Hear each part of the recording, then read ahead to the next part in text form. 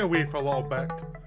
Partially, I was a little busy with things happening in real life. Also, I had a really bad cough, infection, whatever, for the last few weeks. So I've been like waylaid, and I'm still not completely over it. So you'll probably get coughing as I talk.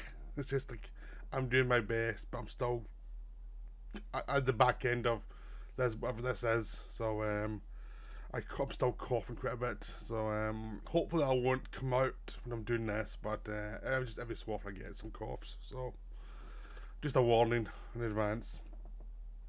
So this first week back will be fairly simple stuff. It's not going to be too complicated. I'm not going to go crazy with complicated films. So I'm starting off with some film documentaries, which is going to be I've got 2 of them on disc, but the rest I saw online.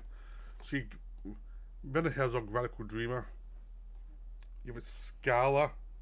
I've got Phil Tippett, Mad Gods documentary, which the full title Mad Dreams and Monsters, and Moviepass Moviecrash, which is a bit Moviepass phenomena in America. So 4 different types of films I'm going to cover. And this is mainly to say, go watch these films, really. Some are better than others, but they're all worth a look for different reasons. None of them, I would say, are amazing. None of them are like top level documentaries, but they all have subject matters which are worthwhile watching. So that's why you should watch them. So they start off with Werner Herzog, Radical Dreamer. In this, you also get some extras, like some outtakes of bits they took out of the documentary that are still quite interesting about Herzog from different people talking about him. But I mean, basically, it's the story of Werner Herzog over the 40 plus years he's been a director, from his early start in Germany, his problems in Germany with not being appreciated. I mean, you get a few directors like Schlondorf and Wim Wenders talking about him. This mad, crazy bastard who was part of their generation. And then you go into the second half of the documentaries about his second half of his career, where he started doing documentaries and then did fiction films again. And so the first half is basically setting him up as a director and also the Klaus Kinski years. And then the second half is how he evolved over time. Now this is only 90 minutes long, and that's kind of the big problem with the documentary, I find, is like Herzog's career is, you can only really do a surface level thing of Herzog in 90 minutes. His career's very in depth in lots of ways. I mean, you do a full documentary on his childhood. This does a little bit. You want to know more of his childhood because it's really interesting about how he came out during the war. He was taken outside the areas where they were getting bombed, and he lived in the countryside, and then went back to the cities later on, where he started to become a filmmaker. All that stuff's fascinating, but you don't really get enough of that. Then you get into his career as a director during the German years, but you only really get certain highlights. I mean, you get like Aguirre, Wrath of God, you get Fitzcarraldo, and you get a few references to other films, but it's almost like these are the 2 great ones, and it's like, actually, they're not. These are the 2 famous ones. A lot of the stuff that Werner Herzog made in the 70s that weren't those 2 were actually just as strong, if not stronger, than those 2 films. I mean, Heart of Glass is amazing. Stroszek is amazing. There's so many good films he's made. Fata Morgana, he was doing films, just non-stop great films during that period. And quite a lot of them barely get mentioned. You might get a major 2 from them, but you don't really get that much. One of them is like, this is a full documentary in itself. The subject matter of the 70s. Well, what he did in the 70s is quite astonishing, and it's like, you don't really get that much of that. Then you get like he was doing documentaries until Grizzly Man, and Grizzly Man made him big again. He started doing feature films and documentaries and books and things. But again, you don't get into the detail of that. You don't get into the detail of because the man gets because it's a famous one, it gets a bit more attention. Again, this is a documentary that looks at his greatest hits, and then looks at a bit more what he's like personally. But it tends to cut back too quickly, so you end up not getting some of the really great films he was doing. Like, it'll cover some of the Queen of the Desert because it's filmed big stars in it. It'll vaguely cover Rescue Dawn, which is a good film, but there's other ones he didn't cover at all in this film. And it's this thing where it's like, you're only covering the big hits, and the thing about Werner Herzog is a lot of the joy in his films comes from films that maybe are underappreciated. He's made most of his films are basically films that accumulate over time and become more powerful over time because they are the way they were made, and not all of them are easy to digest. And this film documentary kind of ignores that. It kind of is like, it's like it forgets what makes Herzog great because it's trying to just be comprehensive of the things you might have heard of, and it kind of misses the mark for why Herzog's such an important director, and why some of his failures lead to some of his successes, and all that stuff is not really covered. And it's like, that's a disappointing part of this documentary. It's like it's good, but it's not great. There's the bits it covers is quite interesting, but there's so many films that they could have covered that were much more interesting. I mean, you get very little time in Lessons of Darkness, which is all about Iraq War, where Werner Herzog was hated for. You get a little bit about that, but not much. A lot of his later documentaries, you get an odd, you reference an odd one here or there, like like the one he did about just Antarctica, that's mentioned, but you don't get other ones that are just as good. The World Blue Yonder, which with Brad Dourif, you don't get that. You don't get the Caves of Forgotten Dreams, which is in 3D, and there was a bit of area that's shut off the world because it's such an old, it's the kind of oldest link to civilization from the past, like cave drawings from the furthest back in time in France, things like that. It's like, you don't get that stuff, and it's like, that's Herzog, that's what you need in a Herzog documentary, and you don't get that, and it's like, it's very frustrating. So that's that first documentary. It's good, just not great. It was like, it should have been like a 3-parter or something. It should have really have been like full on. Instead it was kind of half-assed.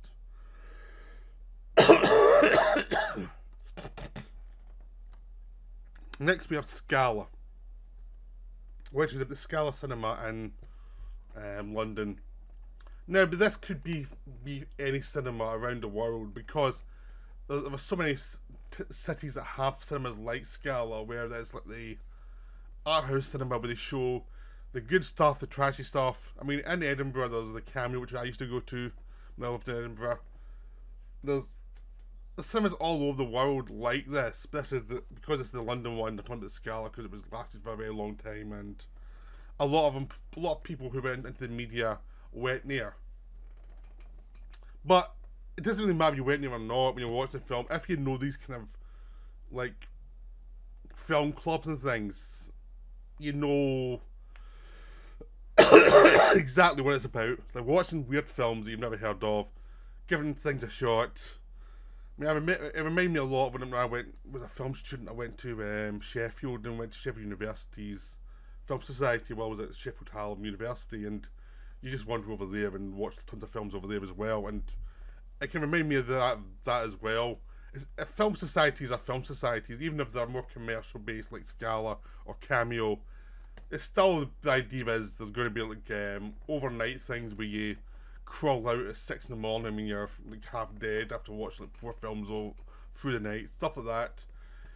Watching weird films that you've never heard of, giving stuff a shot, mixing the kind of more commercial, obvious stuff with the really weird stuff when you're thinking, what the hell am I watching?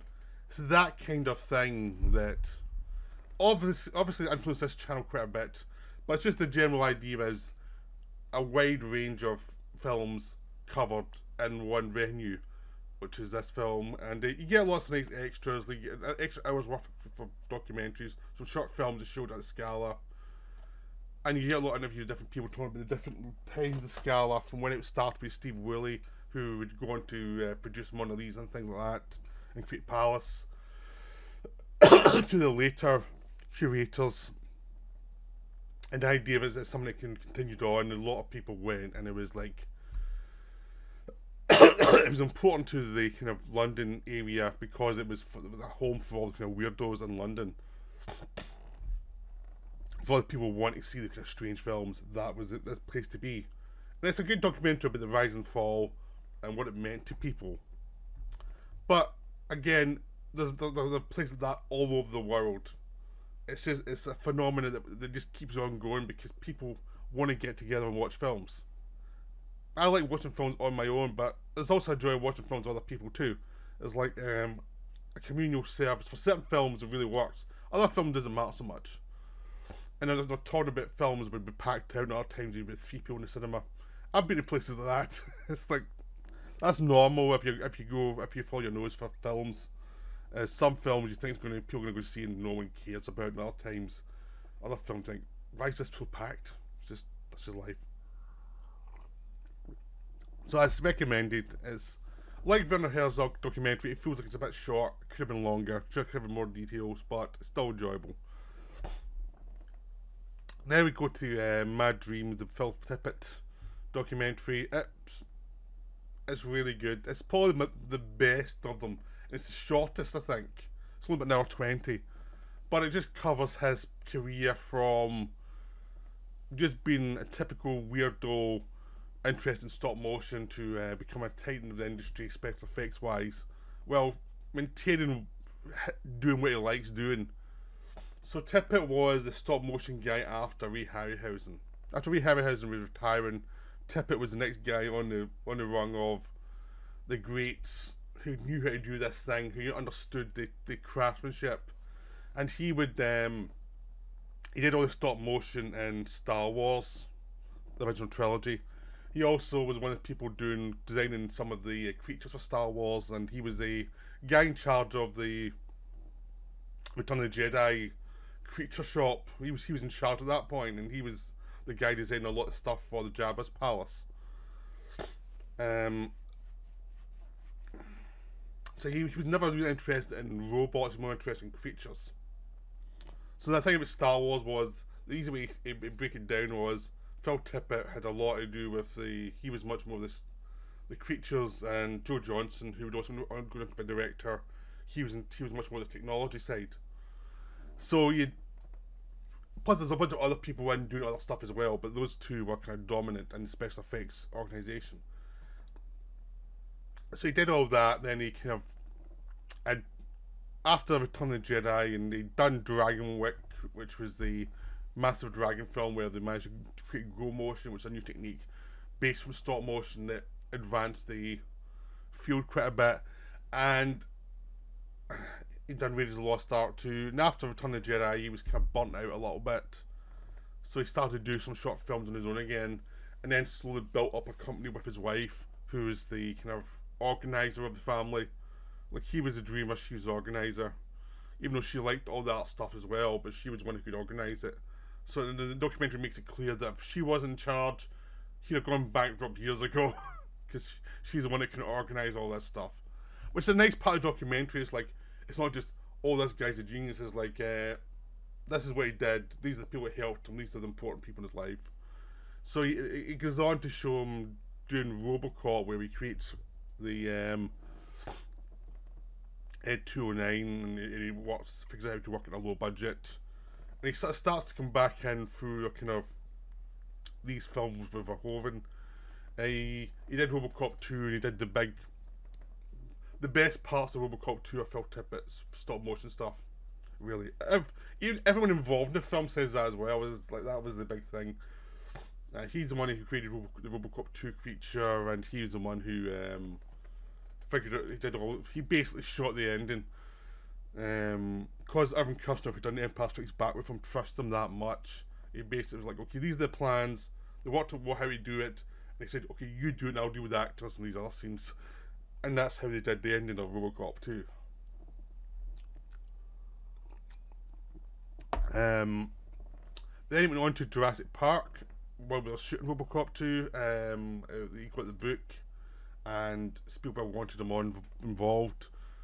Then that's when they moved over from stop motion to digital, which happened during Jurassic Park. They realised they could do the creatures using CGI rather than stop motion. But because he was such a good, the thing is, CGI is actually the next stage of stop motion. Really, CGI is basically taking the techniques of stop motion frame by frame and creating it in a computer rather than doing physical models. So one of the reasons why a lot of the effects in the 90s work better than the effects you now is because they're made by people who understood, they came from stop motion, who understood movement and understood weight of movement, so it could create a sense of reality that you lost as you went on, as people could just do anything. And so he was a guy who was pioneering how to make sure these creatures had weight, how to make sure that everything you saw had weight to it, and it wasn't just like empty spectacle. And so he was like the kind of creature supervisor, dinosaur supervisor on that, and he was very influential in making sure that the dinosaurs worked. Like they kind of because basically figured out the tech guys can do a lot, but they can't actually do the movement. And Tippett has people who can do the movement and could supervise the movement within of the creatures.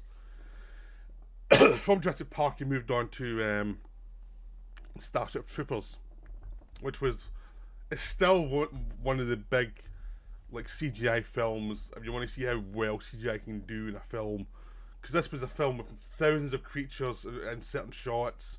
It was such a big budget, spectacular for Verhoeven that they essentially, when it came to the actual action, they needed like 3 directors. They basically had Verhoeven doing the first unit, Vic Armstrong doing the second unit, and Phil Tippett going between the units and being in charge of all the creatures. Because there was so much to do. It was so ambitious. And the whole idea is this was a step forward from Jurassic Park, but we're still using the techniques of, like, they're multiplying all these creatures, but you're still using stop motion techniques to create the movement, which was the movement's the thing that created the sense of danger for the creatures. From then on, the film goes into the idea that basically he's a supervisor now in his company who work in lots of films and make sure the special effects are good and the effects work. But he was less involved, and he made his one film called Mad God, which is something I've covered already in this channel. It's really good. It's a terrific film. All stop motion. He's doing another stop motion film. So he's basically, his company runs to the side of him now, and he does what he's doing. And he's basically one of those people who from the 80s survived and thrived. Well, a lot of people who were the geniuses of the 80s, like Rick Baker and Rob Bottin, have retired or long gone, and Tippett still managed to produce stuff. He has good years and bad years, but he knows what he's doing, and he's a good team of people around him who know what they're doing. And the film is about the idea of how you evolve within an industry, especially how you survive an industry when your interests are not really about the big awards and things, but you're interested in certain things within that craftsmanship and how that evolves. So it's definitely, of the films I've covered, it's definitely one to see, because it's more about one person and about their life, and their life's digestible in one 90-minute film. It's not like it's everything about Phil Tippett, it's just like these are the important things about me you need to know, and they cover everything important. But also it's like he's still got a career. Finally, we have Moviepass Moviecrash, which is the weakest documentary in this set. The only reason I bring it up is like it's an interesting subject matter. The film itself is a bit smug. It meanders. It's only 90 minutes, but it does meander a little bit at times. It takes a while to get going, and the big problem is we know it's a thing about a crash. It's in the title, Moviepass Moviecrash, but it's so obvious this thing would never work that actually the way they structure it doesn't quite work, because they start off with as it's starting to rise, and you know it's going to crash, and it's starting to rapidly rise, and then suddenly you cut back to this beginning of Moviepass years before what it originally was meant to be, and then they bring it back to the time as it goes, the story goes on, and they move forward. Well, the problem is that's just to get people who are interested in the crash, which we all know is going to happen. But the human side of the story is missing for the first third of the film, because you're getting all this stuff about the industry, which is like, we've been better off starting with the founders and seeing how they started and how they built. I would have been a better structure for this film. The structure's just all over the place. It's also the problem with the film is it's hung up in the idea of two things. One, it was an idea started with two black guys who were people in the industry, who were investors, and it's really pushing that home so much that it's like, we get it, we're sympathetic, but you can't mention it again and again. We get the idea. You don't have to tell us every bloody 2 minutes. And when instead of telling us that again and again, you could have been going into more about their lives and who they were and what they were, rather than just making them symbols. And that becomes a problem. It's like, I'm interested in these guys, tell me more about them. No, we're just going to stick to this one thing. It's like, it's an awful white man bringing in the black guys, and it's like, yeah, we know that. You've got me, you just need to expand now and not stick to the basic situation. You can actually like tell me more about these people. And they never really do that. And then when they go to the two white guys who ruin the company, it's not that interesting. It's like, you know, these guys have terrible ideas, and the kind of progression from them being brought in and why they were brought in to them ruining everything, getting rid of the original founders, is done too quick, and it's done in a way that it's like, I need a bit more.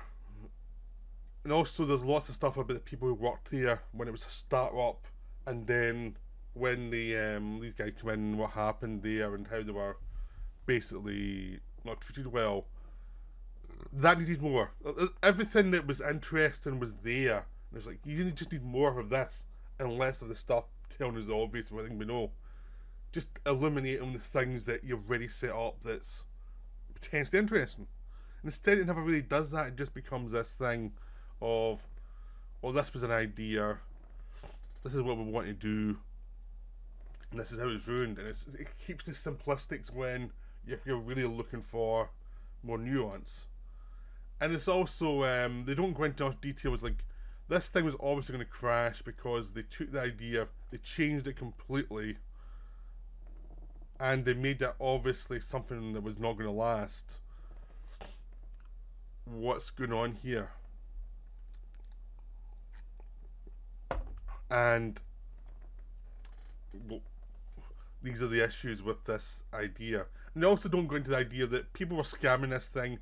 The consumers who signed up for it knew it was a con. They just knew it was a con. It was obviously a con. And they just abused the system, and they said, oh, they changed the rules. And it's like, you're getting free movies for like 8 months. Of course it was a con. Why are you complaining? The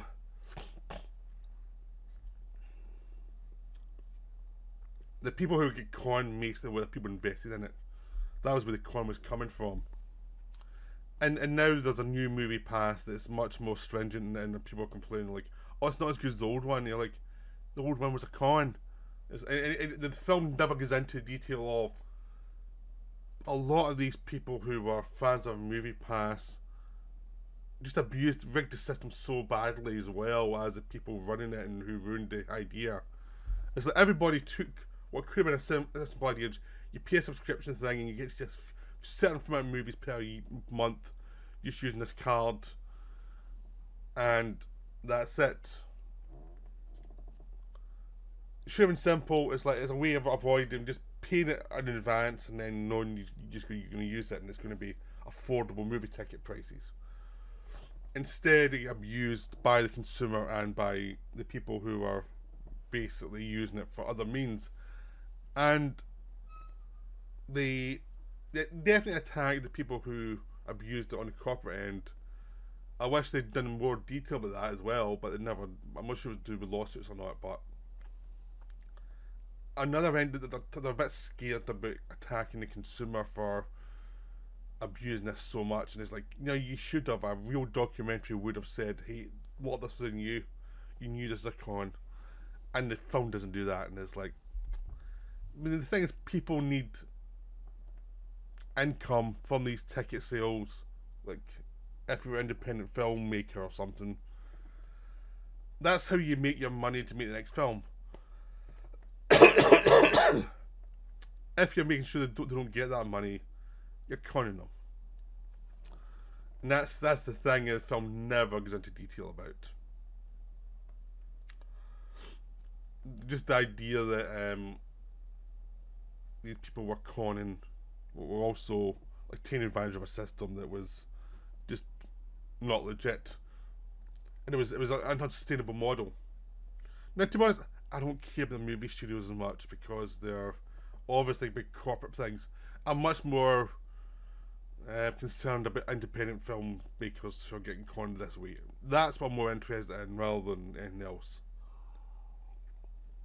The whole idea of Moviepass was to make it easier, to make it affordable, to see movies, to actually go and increase people. People found it very difficult to go to see movies, and because it was so expensive and things, it was just trying to find a way to make it reasonable and make it easy for them just to use the Moviepass to go and see movies and actually enjoy themselves and increase the cinema going. That was the idea, and it's just get completely abused. So it's definitely worth a watch, but it is a very flawed film because it doesn't go into all the interesting stuff. Like the guys who founded it, you don't fully get what they were about, and your feeling is there was some stuff in the cutting room floor, but they explained it a little bit more. You get an idea of them, but you're not fully. There's certain bits you think, I'd like to know more there, as part of the story, and you don't get it, and you feel there's a better documentary here that wasn't quite done as well. So it's enjoyable, but it's not great. It could have been better. So I hope you enjoyed this, and that's the documentaries.